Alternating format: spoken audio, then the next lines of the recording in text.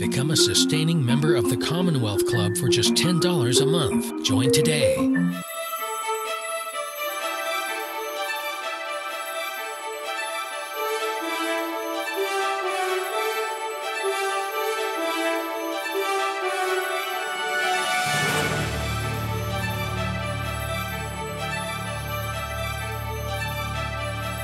Welcome to the Commonwealth Club. I'm George Hammond, Chair of the Humanities Forum, which organized today's event. I'd like to welcome our online audiences, and I'd also like to welcome those of you who watch it later on our YouTube channel or Facebook. It's my great pleasure to welcome Tyler Stovall back to the Commonwealth Club. He's an old friend. He's out in New York now, so we're coming directly from New York. But lots and lots of people here in the Bay Area know Tyler, and your friends at the University of California and at Commonwealth Club and at Humanities West all wanted to say hi to you, and thanks a lot for joining us virtually this time. Thank you. So, first of all, how did you? I mean, obviously the timing on the book is great, but you must have started it more than a month ago. So, what when did you get started on this history? Because it's very timely. Well, thank you. First of all, thank you for welcoming me back to the Commonwealth Club and to the Bay Area. It's really nice to be here, even if it is virtual, but then what isn't virtual these days? So it's great to be here. Well, you raise an interesting question, because the thing about the book, it starts with a story that was one of the major reasons why I wrote the book. It starts with the issue of the U.S. Capitol building and the fact that it was built in part by slaves. And I wrestle with the whole idea of how you would have a building that has so come to symbolize freedom that it was often known as the Temple of Liberty, and yet it was built in part by slave labor. And I talk a bit about how when this was proven, when this became clear at the beginning of this century, Congress appointed a commission to explore the whole role of slave labor in building buildings like the Capitol building. And they decided, once the report came out, to create a space called Emancipation Hall in the Capitol building to honor the memory of the slaves. And it's interesting to note that this was a truly bipartisan effort. Both Republicans and Democrats supported it. President George W. Bush signed it into law in 2007, 2008. And I started with that because it was both an inspiring story and in many ways also an unsettling story, because as I argue in the book, why would you call a building that was built by slaves or a room built by slaves Emancipation Hall as a way of honoring their memory? Because, of course, they weren't emancipated. And why not call it Slave Hall instead? Yeah. And why was it impossible to do that? So that was one of the things that got me thinking. And then, of course, a couple of weeks ago, we saw a very different face of the U.S. Capitol building. And that really underscored this whole problematic debate about it, because you had a situation where you had a mostly white crowd invading the Capitol building, talking about over and over again, talking about their lost freedoms, and yet very much unconscious of the fact that these freedoms were built at a price, and they were built oftentimes by people that were not free and were not able to enjoy those freedoms in the first place. Yeah, you have another idea, and I was going to go to this later, but I think this is a good time since you're talking about the assault on the Capitol. You talk about fascism later, and you mentioned that the use of the word liberty is used by the fascists too in the early 20th century, and that it was the freedom of the state to survive, not for the individual, but for the state to survive. So I was wondering how that fit into the narrative of what went on at the Capitol, because a lot of those people were willing to give up their individual freedom in a way and destroy the institutions of democracy in order to get their freedoms back. I thought it sounded very similar. That's right. That's right. No, and it really does speak to, in part, who organized that movement, because it was organized by many far-right groups that had definite links to historical fascism. But yeah, you get all of these paradoxes. So, for example, the fact that people said that they were there because they wanted to specifically protect their freedom to vote, protect their rights to have their votes counted because they felt that they weren't counted. This tended to ignore the fact that they were doing this at the behest of a Republican Party that had been engaged in voter suppression for years, and including especially this past year. And so when they were talking about the freedom to have one's vote counted, they were really talking about a kind of white freedom, because they were concerned about the freedom of whites to have their votes counted. and not those of anybody else. But yeah, it's also paradoxical that you would have people who are in many ways very individualistic, nonetheless talking about the freedom to protect a certain characteristic of the state, a certain character of the state that would benefit them. Yeah, you bring up these paradoxes a lot, and I want to let the readers know that by the end of the book, you're still hopeful before we go through all these depressing details. But one of the paradoxes of this reminds me of how people are all afraid. I mean, Hollywood makes these movies of the aliens coming and turning the human race into food, right? And the reason it's so scary, I think, for people is because we turn other races into food.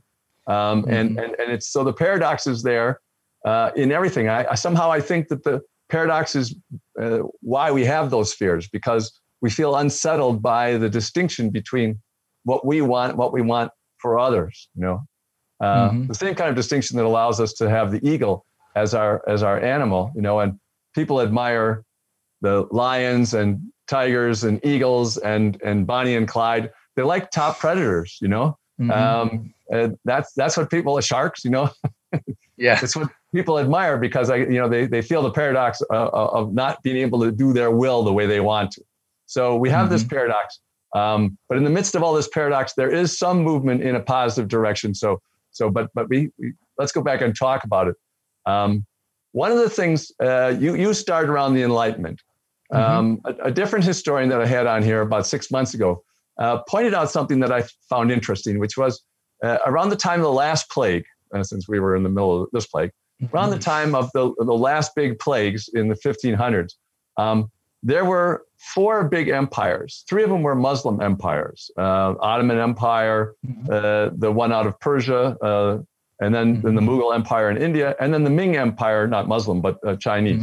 None of them were white empires. And he made the point that Europe was kind of a mess and impoverished at the time. And so at the time of that plague, everybody fell back, and the rich, enlightened sort of empires, civilizations, they just tried to keep the status quo the way it was. They became conservative. Whereas the Europeans had nothing to lose, and they went off all over the world, and this created, well, the age of discovery. It created the Industrial Revolution, and maybe that gave the white people an idea that they were on top, with sort of a false optimism about how superior they were, when actually it was just that they were they were in the right place at the right time, being impoverished.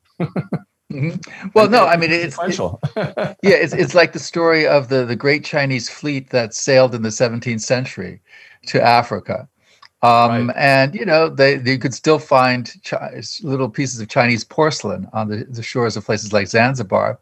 But they turned around because they just felt there was nothing better than what they had in China. So why go anywhere else, right?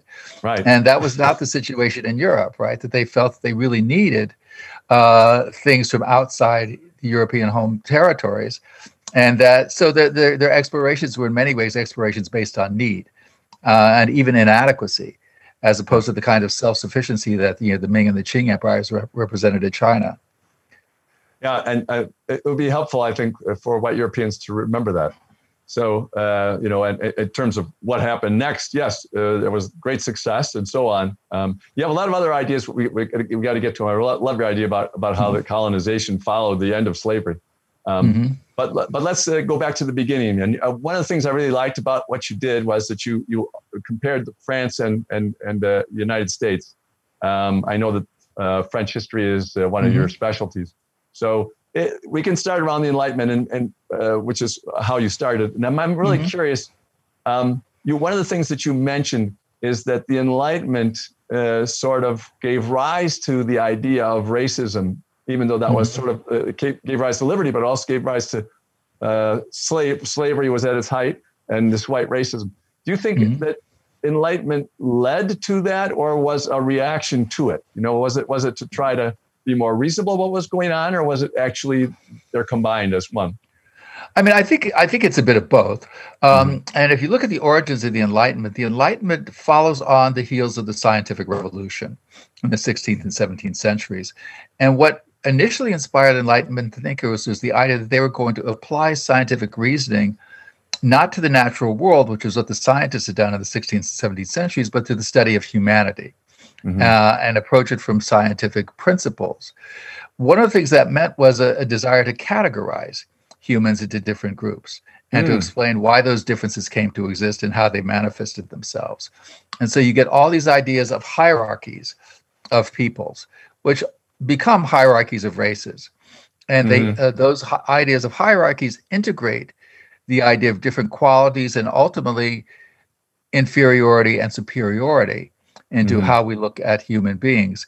And it's interesting because many European Enlightenment philosophers did not necessarily see their engagement in racial thinking as an engagement in racism.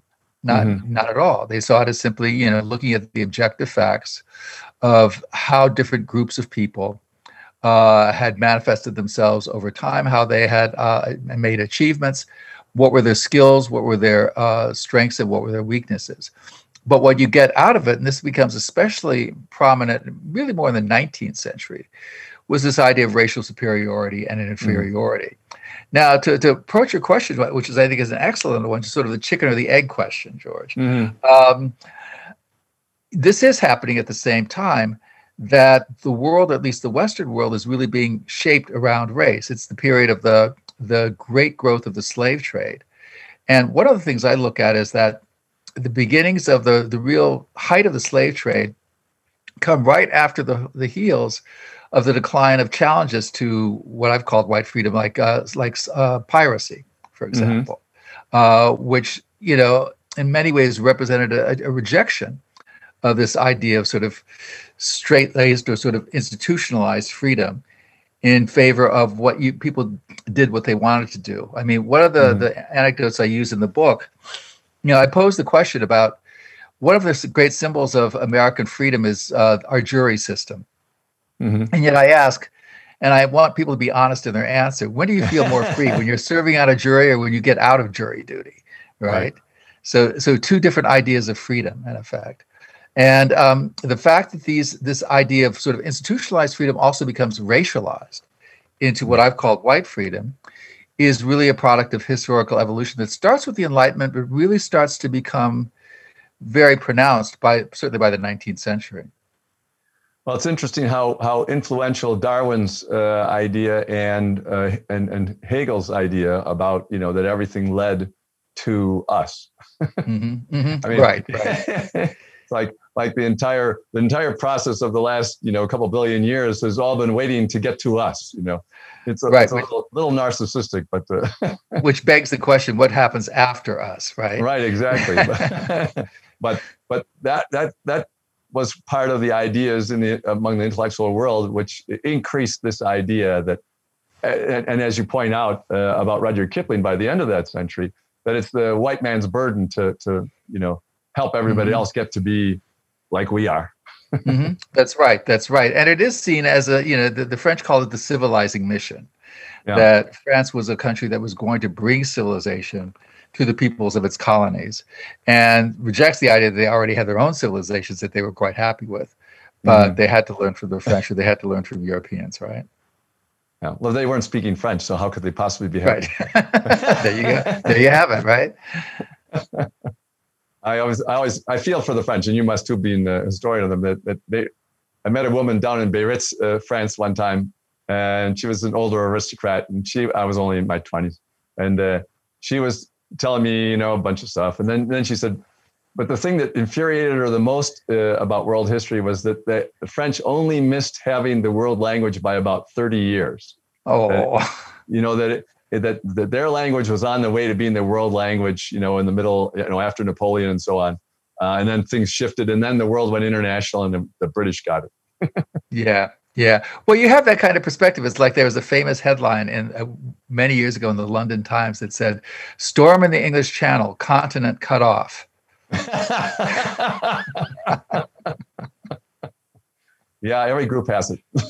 Yeah, exactly. So let's go to the American colonies and the revolution. You cover that very well, and it's very interesting that all these people are faced with the pursuit of freedom and are a little bit freer, at the same time that there's slavery. And what a lot of people don't remember, unless they've really studied it, is that there was slavery in all the colonies. That's right. It wasn't just the southern colonies. It was more in the South, but there was still slavery in all the colonies. So why don't you talk a little bit about that paradox? Sure. Well, let me start off by talking about how I've intervened in what's a big current debate about the American Revolution. And in many ways, it was sparked by the New York Times' 1619 Project a couple years ago. And the debate is, everybody knows, there's always been a lot of attention to the role of slavery in the American colonies in the American Revolution. But more recently, some people have argued that, well, one of the reasons for the American Revolution was a desire to preserve slavery. Okay, so it was a revolution being fought for freedom, but also for slavery at the same time, or as some people put it, for the freedom to own slaves. And you get this, and you get the same discourse, the same idea in the Civil War on the side of the South. And if you look at the Civil War, it's really the South in 1861 that is talking more about freedom than the North is, right? Because they want their freedom to own property, in this case, human property. And so there's a couple of factors that enter into this paradox. There were signals in Britain in the 1770s that the British were perhaps considering the abolition of slavery. There was the famous Somerset case in the early 1770s, where a slave brought from the American colonies to Britain pleaded successfully for his freedom, which caused the judge to basically strike down the idea of slavery in Britain, if not necessarily the British Empire. So it was certainly not definitive, but nonetheless, there were many Southerners that looked at that and thought, maybe our association with Britain might cause problems in terms of our ability to own slaves. And then there was, when the war starts, or at the very beginning of the war, a British official, Lord Dunmore, actually issues a call for slaves to revolt, or at least for calls for slaves to be freed, and in effect that is a call for a slave revolt. And that's why you have in the Declaration of Independence, one of the accusations against the British monarch is that, quote, he has excited domestic insurrections amongst us. What domestic insurrections refers to is slave revolts. And in actual fact, a lot of slaves fled for their freedom during the Revolutionary War, including George Washington's own slaves. They mostly deserted his plantation and headed towards British lines. Number of slaves fought for the British and ended up ultimately in Canada as a result. And there were also slaves that fought for the United States. So it becomes a very complex question because for many slaves, the war represented an opportunity for liberation. And for many of them, they saw that liberation coming at the hands of the British against the people that owned them. Now, it's also important to emphasize that this was a huge debate among the colonists, and that one of the results of the American Revolution is slavery largely ceases to exist in the North. Most northern states abolished slavery as a result of just trying to deal with this contradiction. But of course, it remains in the South. And thanks to the invention and the expansion of the cotton economy in the early 19th century, becomes ever more powerful than it ever was.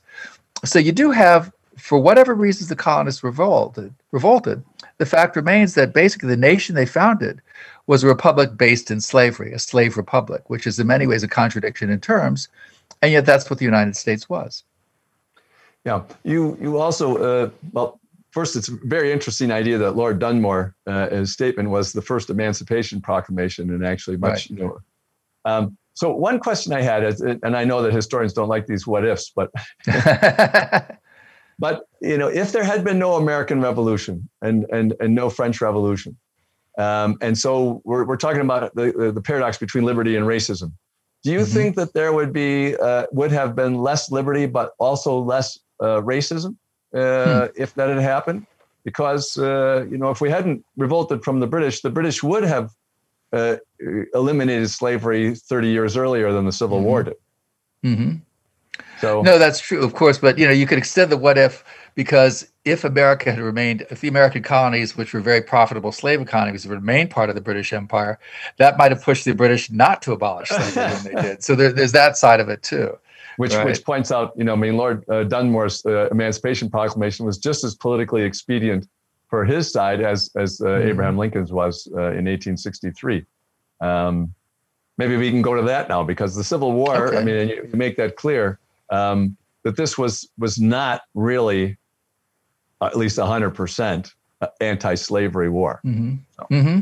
Well, one of the things I argue is that if the Civil War had ended quickly, slavery probably would have survived, right? Mm-hmm. Because there wasn't a lot of desire in the North to prosecute an anti-slave war. They wanted to keep the Union together. Lincoln wanted to keep the Union together. Mm-hmm. And, he was willing to compromise if it came down to it. Mm-hmm. But increasingly, compromise was not possible I think for a couple of reasons. There was the attitude of the British that the Civil War caused most of the cotton from the American South went to British cotton mills. It was in many ways one of the major things that fueled the Industrial Revolution. And so during the 1860s, Britain experienced what was known as the cotton famine. In places like Lancashire, thousands and thousands of people were thrown out of work because there was no cotton coming in. That was an important inspiration for the British to try and preserve the slave economy. Yet, on the other hand, anti-slavery was extremely popular in Britain. Uncle Tom's Cabin was one of the biggest selling books in Britain during the 19th century. It tied into the whole British Methodist liberal culture. And so the argument went that if the war became a war about slavery, there was no way you could have British intervention because the British people wouldn't stand for it. They would not stand for going to fight for a war for slavery. But the other factor, as W.B. Du Bois pointed out in his book on the Civil War, was that the South had an impossible task. It was fighting against another region that was stronger than it, that had a larger population, while at the same time trying to suppress a third of its own population. And so all slaves had to do was simply refuse to work in many ways or run away, which they did, and which would have drastically impaired the ability of the South to fight back. So those things really meant the end of the slave, at the end of the possibility of the survival of slavery in the South and in the United States. It was as a result. It's not to say the South didn't put up a great fight for it. It lasted 4 years. But ultimately, there was no way it could suppress a large part of its own population and win the war against a stronger power. Yeah, it's the practicalities are fascinating because, for example, the Emancipation Proclamation, as you point out, was not applicable to the furthest north states that had slaves, but had not joined the Confederacy. And right, so like Maryland, for example. It was like, we're going to reward you for being on our side by letting you keep your slaves. And you point out, which we haven't talked about yet, that liberalism, which was part of this whole trend for the last 150 or so years, that it had a big emphasis on property. And so since slaves were considered property, that was a very serious issue. It contributed to the problem. No, absolutely. Slaves were probably the most important form of property in the United States during the early 19th century, just in terms of sheer value, right? And that was, liberalism often talks about the freedom to own one's own property, to do with it as one sees fit, without any intervention by the state or public powers or anything like that. And in a society where the most important, most valuable form of property is slaves, liberal ideas applied to that, right? And so it was a difficult situation for many white Americans to sort of square the circle, in effect. Right. Well, let's go back for just a second to the beginning of your book, because you talk about these two ideas: freedom, liberty, and racism. And you use Peter Pan and pirates as a good example of this, and the way that people thought about it as a story that captured it. I assume you assume that its popularity is due to the fact that it captures these basic paradoxes and contradictions in the way that it's dealt with. So why don't you tell a little bit about that? Yeah. Yeah, well, I could say that I talk about Peter Pan because in some ways I never really wanted to grow up. So, but I use this. The first chapter is called Savage Freedom, and what I'm interested in is the ideas of freedom that depart from the norm and that ultimately have to be suppressed, right, in order to have a kind of freedom that can emphasize property rights, that it can emphasize liberal democracy, and so I choose two groups that represent that. And the two groups are pirates on the one hand and children on the other, hence Peter Pan, right? Which is a story about children and pirates. And in fact, Peter Pan also represents the fact that after the suppression of piracy in the Caribbean, which happens in the early 18th century, the whole idea of piracy becomes increasingly infantilized. Pirates are relegated from the dangerous present to the sort of romanticized or fictionalized past, or the fictional or land of fantasy, in effect. And partly that's what Peter Pan represents, pirates. And another group in Peter Pan that also takes this role is Native Americans, right? Who are no longer present, who are kicked off the land, and now they can become figures of fantasy because they're no longer a threat in real life. But what you get in Peter Pan, and what you get in this broader story, is the idea of groups of people whose ideas of freedom have to be either suppressed, or in the case of children, they have to be made to grow up. They have to renounce their childhood dreams, their childhood ideas, to become, as Peter Pan calls it, Englishmen with beards and jobs, right? sort of standard representatives of the established order. And it's interesting to note in a novel like Peter Pan, there is a certain amount of ambiguity as to the desirability of this freedom. First of all, Peter Pan never joins; he stays a figure of fantasy. And some of the other characters at times look back longingly at this, and or forget, or have to forget it all. Yeah, or have to forget. It was like the whole idea of children grow up by forgetting what it's like to be a child, by forgetting the things that they knew for certain when they were 3 years old, right? And that process has to happen. But I thought about piracy, and the other thing about piracy, of course, is that it's also a crime against property. Ultimately. That is its damning sin in the ideas of the establishment, why it has to be suppressed. But the very act of suppressing piracy turns it into this legendary image of freedom, of a certain kind of non-white freedom, if you will, or black freedom that departs from the norms of white freedom. And there are many examples of this. Another example, fascinatingly enough, is which we've seen also recently, is the Confederate flag. Which, once the South is defeated in the Civil War, emerges as a symbol of the rebel, which is what it is today, right? And the fact that it arose out of a white supremacist rising is sometimes acknowledged, sometimes not. But it's mostly seen as the symbol of somebody who doesn't want to conform to the normative order, right? Interesting.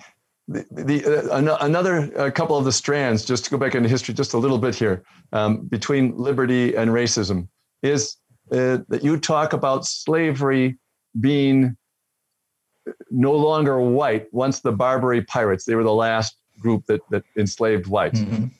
And so that happened around the same time. And you also discussed the fact that in the colonies, there are different forms of indentured servitude and so on, which were not based on race, but eventually became racial, so that there's a confluence of a diminishment of white slavery in the world and a more focus in America on African-American slavery. And I think most people who've studied anything about slavery realize that, it used to be that the Scandinavians would steal, other Scandinavian women and sell them to the Ottomans and so on. So this has been going on for a long, long time. But historically, it turns out as with American timing to have coalesced into a racial issue. Yeah, in a lot of ways, so that the idea of the white slave trade increasingly becomes framed around the abduction and mistreatment of women, right? Yeah. White slavery, right? So, but yeah, you had the decline of and in fact, the decline of the idea of piracy as representing a broad swath of people, rather being figures of fantasy in some ways. But the other point I was going to make, and I talk about this in the book, and that's internet pirates. So with the 21st century, you have this revival of the whole idea of piracy. There's a wonderful image, which I include in the book, that shows a pirate ship with a cassette on it on one of the main sails. And the caption is, "You call it piracy, we call it freedom." So, right.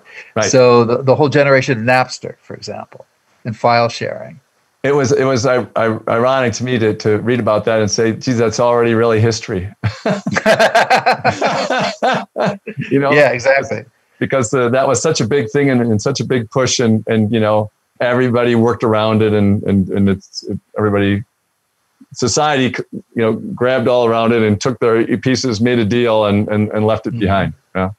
But as a result, you had the generation of literally pirate parties, in Europe, for example, in Sweden and West Germany, places like that. So yeah. Well, that's what New Jersey was supposed to be a piracy thing when the Dutch ran Manhattan. Right, and, right. You know, right. I mean, we have to mention San Francisco's Barbary Coast. Absolutely, already infantilizing it. Well, not so infantilizing it because it was not known for. It was known for its adult entertainment, but still, fascinating. So let's talk. I mean, you have a great analysis also of World War I, World War II, how that played in. Before we get there, though. I mentioned it earlier, but I'd like you to talk a little bit more about it. The fact that as slavery was forbidden and made illegal, that the next phase was colonialism, or that had already existed. But the one really got a big increase as the other one went down. And it sort of reminds me of how, slavery was put to an end in 1865. And then there was, incarceration in order to make the people work anyway. And then there was the Jim Crow laws when that didn't work. But now we're back to mass incarceration again. And so it's like the problem just keeps being adjusted in a different way. And what you said about colonialism, which is, a whole worldwide phenomenon as a reaction to the end of slavery, I thought was very interesting. No, it's really fascinating because in many cases, colonialism arose out of the attempts to suppress slavery. So whereas European nations like France and Britain in the 18th century had little trading posts on the coast of Africa, one of their justifications for going upriver into the interior of African societies was to suppress the slave trade at its source. So the invasion of Africa is partly justified and this was not necessarily cynical, partly it was done with an idea to stamping out the slave trade. By the early 19th century, for example, the British Navy, the largest navy in the world, was actively apprehending slave trading vessels, right, and trying to stamp out the slave trade on the high seas. And then that leads to trying to stamp out the slave trade at its source. But it's something I find is also, it's another paradox in effect because, and it's especially true in the case of France, the French Third Republic, which is created in the 1870 as a result of the overthrow of the Second Empire, the last French Empire, establishes France for the rest of its history to the present day as a republic based on universal manhood suffrage, emphasizing democracy. It's the same state that is born out of the revolt against empire that goes on to establish the largest empire in French history. Far larger than that of the Second Empire. It is the state that creates the empire in Indochina, for example, in much of Africa, in parts of Asia. So it is a real paradox because you have an empire being run by a republic, or as I like to put it, an empire without an emperor, a democratic state in Europe, and an imperial colonial state overseas. And my reaction to that was ultimately the difference is racial, that you have an empire of black and brown subjects ruled over by a republic of white citizens. Yeah.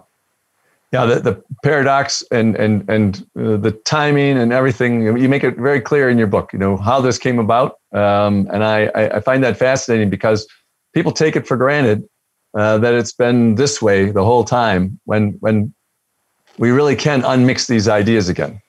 But like any other reform that you've mentioned, it always keeps coming out in another way, or it takes time to unravel these things.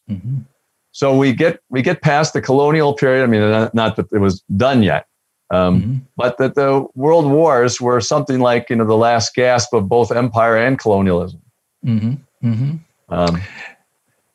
Yeah, no, I mean, World War I especially, and I've written a lot about World War I. It's a real seminal conflict. My grandfather was also a soldier in World War I, so he talked about it when I was little. But it's a war that sees itself as creating freedom for peoples throughout the world. That the war ends up with the first truly worldwide peace conference in human history, the Peace of Paris, and that ends up signing the Treaty of Versailles in 1919.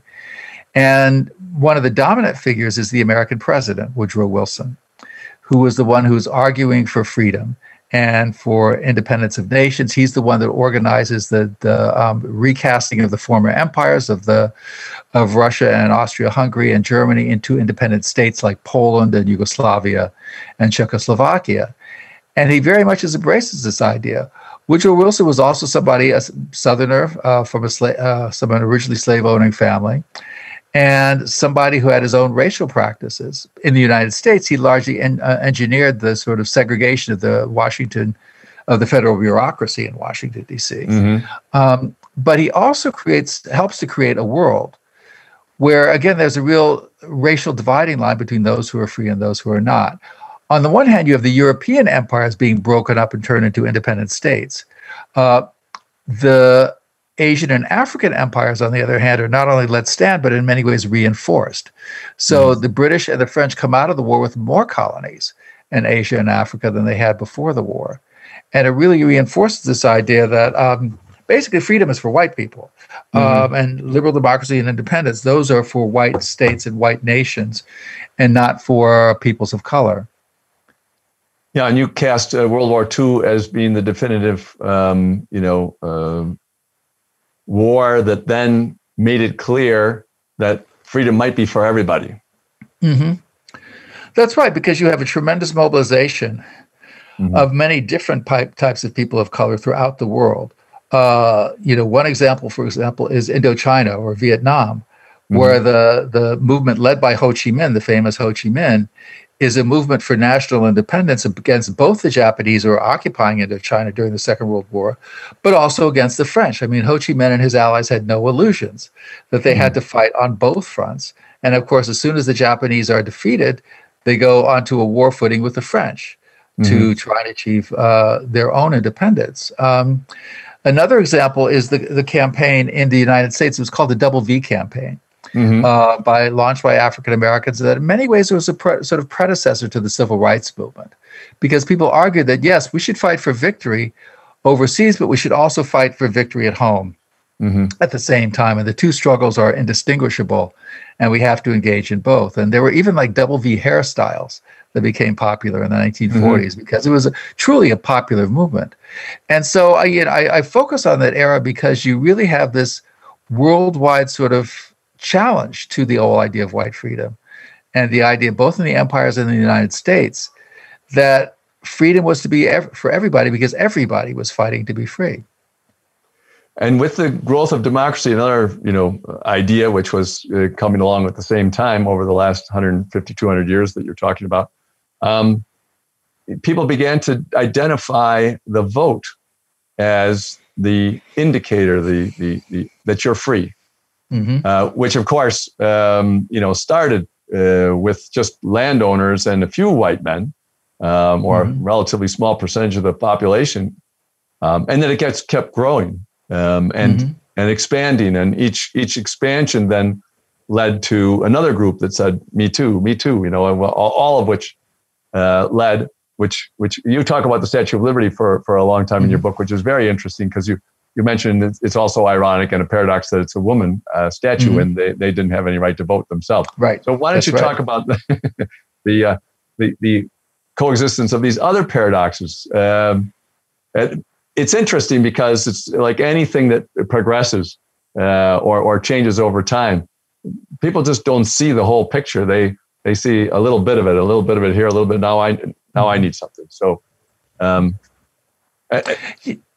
Yeah, well, let me say a couple of things first. Let me talk about the whole issue of gender and voting rights, because that's the great dividing line in the modern world. The fact that, for example, to take a country like Britain, over the course of the 19th century, gradually more and more groups of men were allowed to vote. But it wasn't really until 1919, when women are granted the vote, that you have this idea that ultimately all adults should have this right. This just be part of being a mature citizen. And even then, actually, when women are granted the right to vote, this becomes an issue for the suffragette movement, for the Pankhurst family in particular. It's only women of property that are granted the right to vote. It's not to the end of the 1920s that all women are granted this right. In France, it's not until 1946, the aftermath of the Second World War, that women finally win the vote, literally a century after universal manhood suffrage had been passed. So that's one example at the most extreme of how the right to vote really speaks to the right to be free, right? Right. For many women, they could also not own property in their own names if they were married, for example. In the 19th century, they lacked other freedoms as well. But yeah, to move on to the Statue of Liberty, one of the points I try to make about the Statue of Liberty is, as I call it, the white woman on a pedestal, which is that she symbolizes liberty, yet she's also unmoving. She's sort of hemmed in. She is, in some ways, both symbolizing power and powerlessness at the same time. And one of the ways you can see this is by comparing the image of the Statue of Liberty with a famous French painting, Liberty Leading the People by Eugène Delacroix, which shows also a woman as a figure of liberty. But in Delacroix's painting, the woman is armed. She's leading an army. She's very much in motion. She's very dynamic and very powerful. So she's not, and she's also bare-breasted. She's not this chaste figure that you find on the top of the Statue of Liberty. So, yeah, and you also talk about how the torch that she carries is different than a bottle of gasoline that's used to ignite, a revolution. Yeah, well, people said it was a torch and not a flame, right? Right. But you also had this during the Parisian uprising in 1871, known as the Paris Commune. You had this image of women that were supposedly running around the city, setting it on fire, female fire bombers, right? They didn't exist as far as anybody can tell, but nonetheless, it was a powerful stereotype. And if you look at pictures they were called the pétroleuses, right? The female fire bombers. If you look at pictures of them, they bear an uncanny resemblance both to Eugène Delacroix's painting, but also to the Statue of Liberty, this woman holding a flame. So, but the idea is that the Statue of Liberty, the flame has to be domesticated. It's to illuminate, not to destroy, right? And on the other hand, she's holding a book, which presumably she can read the book by the light of the flame, right? Right. So, yeah. Well, there's one of the best arguments that you have for the idea that freedom was defined only as white was that earlier in the century, around the 1800s, that when the expansion of the vote went out to more and more white men, it was taken away from women with property. And so people lost the right to vote as it expanded out in the direction of white males. No, absolutely. And the other thing about that was that during the early 19th centuries, the vote is being gradually expanded for white men. It's being restricted for black men. So that, for example, by the 1830s, only the New England states allowed freed African-American men to vote. Not a single state that was admitted to the Union after like 1810 granted the right to vote to African-American men. So you have sort of two different ones. Even the free ones, right? Even the free ones, yeah.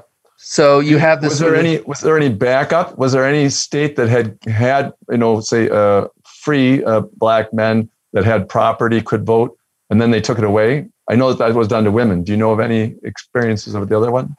I'm not sure, but I think there were a few states in the North that gradually restricted the suffrage for African American men, or abolished it basically. So you have this parallel evolution towards more freedom for white men, freedom to vote, and less freedom for men of color and others. In the West, for example, it was Latinos, for example, were at times they were seen as white, at times they were seen as not. But their ability to vote was definitely challenged, as was that of Native Americans. So it's one phenomenon I like to call the white to vote, because in effect that's what it became by the middle of the 18th century, by the 19th century. By the middle of the 19th century, by the 1850s, basically all white men in America could vote. Right? There was no property qualifications anymore, but the franchise was still very, very restricted for other groups and non-existent for women. Yeah. There was a scene in Huckleberry Finn by Mark Twain where the drunk and dissolute father of Huckleberry Finn complains that a preacher, a well-spoken preacher who's a mulatto, gets to vote in Illinois, but he's not going to vote anymore if that's allowed. That right. Yeah, and obviously the irony of the situation was the intent of the story. No, absolutely, but that was true in a lot of ways, right? People had this idea that the right to vote was associated among men with white skin, right, and white privilege, basically. So let's come up closer to our current time. You focus on near the end about Martin Luther King and his drive and the Civil Rights Act of '65 that granted the right to vote as a huge watershed of really post-World War II till 1965, that 20-year period, pushing to make freedom not just a white phenomenon, but universalize it. And then, of course, the backlash, came after it. But why don't you talk about how that came about? Because it was an interesting period of time and several, again, a confluence of several factors that allowed that to happen. Yeah, and what I enjoy doing in the book is talking about two parallel developments: the civil rights movement in the United States and the movement for decolonization in the European empires. So the other reason 1965 is so important is that by 1965, virtually all the European colonies had gained their independence in one way or another. The only European country that had any sort of formal colonies left was Portugal, which was the weakest, poorest country in Europe. And so that having empire at that point became a symbol of weakness rather than of strength, right? So you have both in the United States and in Africa and Asia these tremendous movements for liberty after the Second World War that ultimately culminate in 1965. And I really do emphasize the importance of that date because, even though there are many challenges that remain and many other challenges that resurface, the idea that freedom should be universal, is never going to disappear after that date. It remains very much an idea of many people, if not most people, throughout the world. And so it's important to emphasize that, in spite of the fact that there is also this counter-reaction in both parts of the world that reasserts the idea of white freedom. Nonetheless, it is never going to be challenged. White freedom is never going to be unchallenged again, let's put it that way. Yeah, I think that for people who are very pessimistic about the future, I think it's important for ideas to see the ideas and their progress, not going in a linear fashion, of course, but that there are big points that change everything. I'm sure that there are some people who still wonder, why don't we have the flat Earth? I really like the flat Earth, and there is a flat Earth society, but the market share that they have of the audience is very, very tiny at this point. But a similar one is educating women. People thought you can't educate women. Well, it's impossible after the 20th century to say you can't educate women. You can be against it if you want to, but you can never say that it doesn't work. Right. All you have to do is look who are the students in our colleges and universities now, right? Yeah, it's done, and just like you said, so the point has been made. Now we have to make it effective and more effective and more effective, and push it out. But I think that people who should realize that's the process of civilization. If you're working on that process of civilization, it's going to move that forward, and that will keep being moved forward. So to go back to something else that you told a story, which I really liked. In 1957, Martin Luther King Jr. met Richard Nixon, but say where you tell the story where you met him. It was in newly independent Ghana, right? And they were both there to celebrate Ghanaian independence. And of course, Richard Nixon is there as the vice president of the United States. And so he's talking with Martin Luther King, and Martin Luther King says, well, basically, you should come back and see how we do the same thing back in Georgia, right? Yeah. Because of course the civil rights movement had already started. Martin Luther King was already very much involved, but it shows how there was this interrelationship between these different movements. Yeah, I thought it was a great story. I wonder, whether Nixon paid any attention, but he for all the other things that he did, he didn't oppose that so much, right? There were several progressive stuff that was done while he was president as well. No, absolutely, absolutely. So, and the civil rights movement was in many ways a gigantic popular movement, and not just among blacks. It really did represent a fundamental change in American society. And even though there have been movements against its legacy, very powerful ones, it still retains that. So, I mean, that is you asked earlier about me ending the book on a positive note. Yeah. And this is sort of why. I mean, and it's in an interesting way, even the events of January 6th reinforce that for me, because this whole presumption of white privilege and white freedom was seen by most people in the country as beyond the pale, right? As sort of, Good not choice of words. insupportable, right? As wrong, basically, and as the work of an extreme element in American society that did not represent America as a whole. And fortunately was relatively disorganized and not. That's one of the, as I say, that's one of the good things about anarchy is it's very hard to get it organized. Yes. It's like the light bulb joke about anarchists. How many anarchists does it take to screw in a light bulb? All of them, right? Well, the fundamental idea that you have when we go back, if we want to talk about some of these issues in detail, in terms of how it affects the 21st century. Mm-hmm. We have a country, China, again, that used to be one of the dominant economies in the world only 500 years ago, and then they, as you said, they turned back and said there's nothing out there for us. And then, of course, the Europeans and the Japanese came and colonized them, and so now they're on their way back. But they're combining our ideas in a way that's paradoxical.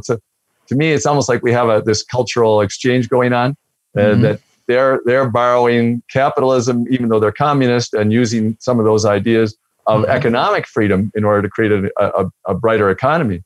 And we're borrowing their shame culture to try to keep people, a little bit in line, the way they did in the 1960s. Yeah. But talk about the China and how you see it as a historian. That's not your specialty or anything, but I'm sure you've thought about it because I know you. And how they're moving, how they're progressing, and they're, again, paradoxically using this idea. And there's all kinds of people who say, well, now that they've used economic freedom, they have to have political freedom. But it doesn't always work like that.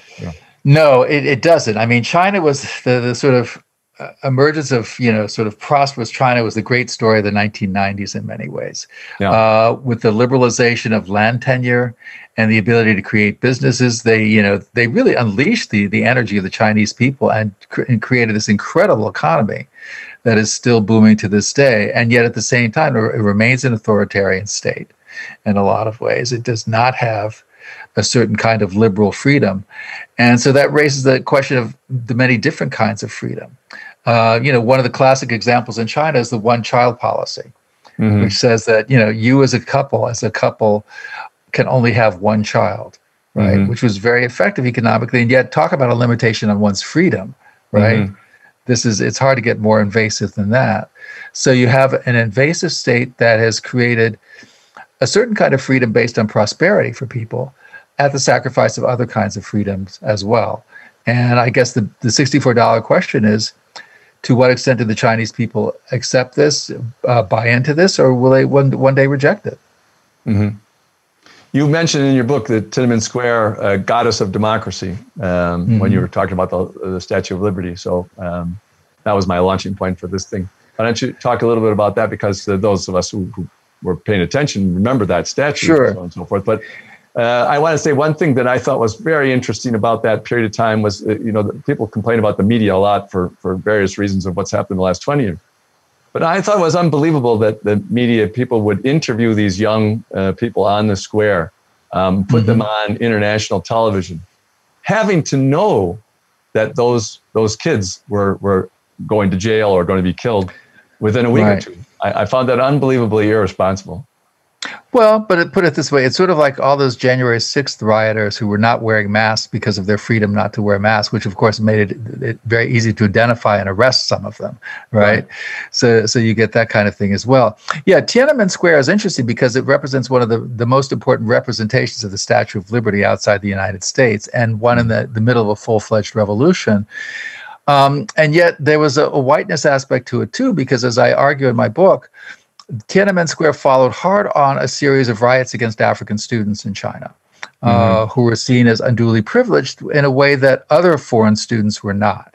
And many of the same people that participated in these attacks on African students were very much supportive of the movement for Tiananmen Square. So there was an issue of white freedom there as well. Plus, of course, the Statue of Liberty itself did not look Chinese at all in Tiananmen Square. It looked very white. Right.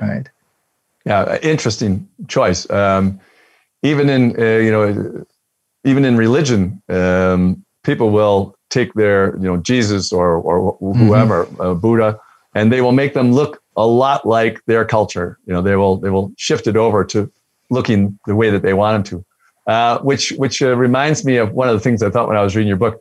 That Tyler wants us to stop being so hypocritical about these ideas and these paradoxes. And I don't think he's going to have any better luck than Jesus did with the Pharisees.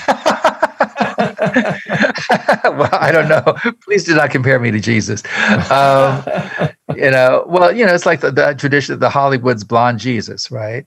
That we all grew up watching in those Hollywood movies, right? Yeah, that kind of issue. So, well, I don't know what kind of success I'll have, but it's important to throw these ideas out, and it's great to have people think about them and talk about them. Yeah. Well, one of the things we'll talk one last thing, so we'll wrap it up with this. But one of the things Humanities West does, or study the different periods of time and in history and so on. One of the patterns that I've seen is that the times when a culture is extremely confident is the time when it's very tolerant of other viewpoints, because they're so confident that their way of doing things is right. If you go back to 150 years after the Muslims took over the Mediterranean, then they were bringing in stuff from all over the world and studying stuff from all over the world. Right. Britain did the same thing at a certain point when they felt they were in charge. France did the same thing. Spain did the same thing at different points. And the United States after World War II unleashed its tolerance. And so if you're talking about reform movements, and if you want to reform things and bring these paradoxes to an end and to move it forward to the main principle so that it's universally applicable, it seems like it's not a good idea to attack the cultural confidence of the group that of a group that you're living under, because that seems to be you would almost want to bolster it so that they feel confident enough to be tolerant of the next change, the next move up. And it's interesting because looking at our contemporary debates about immigration, those who are opposed to immigration tend to ignore the fact that most immigrants who come here want to be American. Right. That's why they're coming here. They want to embrace, they don't want to get rid of every bit of their culture, but they want to interweave those cultures into American life and American culture. And that's the way America has developed. So it's not at all an assault on American culture, which of course has its own multicultural origins. It's rather, and you see this all the time, in many ways trying to reinforce the idea of America, because that's why people want to come here. Yeah. And it's a great example because the people who want it saved for whites, freedom saved for whites, would ensure that whites, nobody would have freedom, within a couple centuries. Right. It's taking that idea and having everyone share it. Sharing the culture, sharing the cultural ideals doesn't mean sharing everything, just the main things that make everything go along, as you said.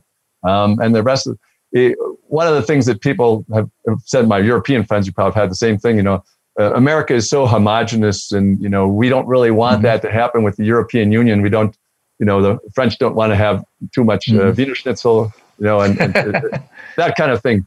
And I always say, what are you worried about? All you have to do is go to the United States, go to New Orleans, and go to Chicago, and you'll see that for 200 years they've been part of the same thing, and for another 1,000 years it'll still be obvious that New Orleans had a different background than Chicago did. Right. That's right. Yeah.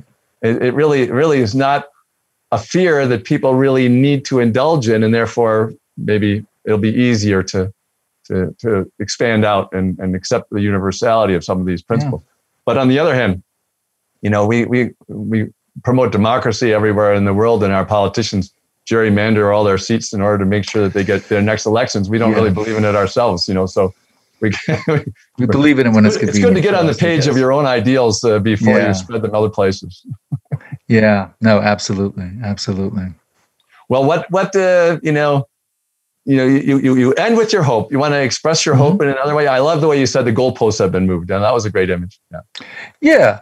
Just in general, I think that. Let me give one example. The whole Black Lives Matter movement that got a real push from the murder of George Floyd last summer. I think for many African Americans like myself, the biggest thing we took away from that was how many white people were getting involved in Black Lives Matter. and how impressive and how unexpected that was.